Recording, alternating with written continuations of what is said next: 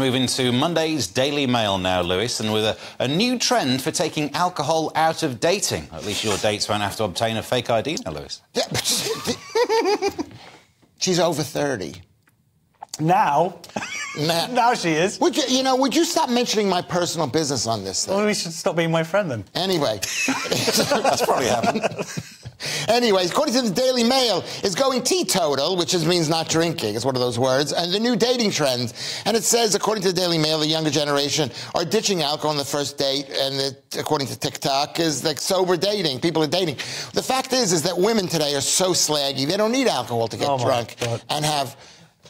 They're going to be on your I'm not new even going to say that word. I'm not going to repeat the word. Can I say, is that word a bad word? Yeah, it's a bad word, and it's misogynistic, and it's horrible. All right, and the guys, no, because guys have always been slaggy, but there's a sort of, because guys would go out to have sex. It's the kind of doubling down that's not going to help your case. All right, I apologise. I want to Josh, any take on this? Drinking? It is tricky. Yeah. Like, of our age group, you have to drink on dates. Our species is going to die out. I'm genuinely scared if we're not doing the drinking thing. But also, I wonder how soon it's going to be before what they're called. They're called the sober curious movement. Yeah. And I wonder how soon it'll be before they're part of the LGBTQIA alliance. Yeah, that's demanding that they be part treated. Of the plus, like, we are. You don't understand what it's like with some of those persecuted group in society. We're so focused all the time, and we're not fuzzy brain and whatever. But.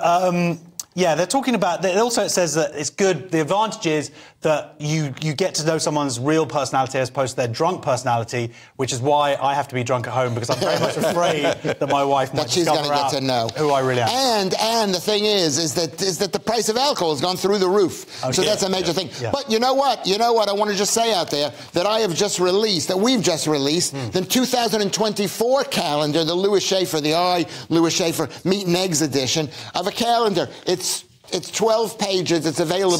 Selling calendars in May. Unusual technique. You know What's the price, Lewis? No one cares about it. No one cares about the little thing on the bottom here. They just care about the pictures of Lewis Schaffer. Okay. I'll tell you what, the problem is, a lot of the people who might want to subscribe to your fan base might not believe we'd still be around in 2024. So that's quite a purchase. Because that's why they should purchase it right now. And you can go to Twitter, the place you're sending the complaints. Or go to lewisschaffer.co.uk, my new website. And I want to thank Lucy Harmon up in Nottingham for making this thing. It is so funny. Is there anybody else you want to thank, Lewis?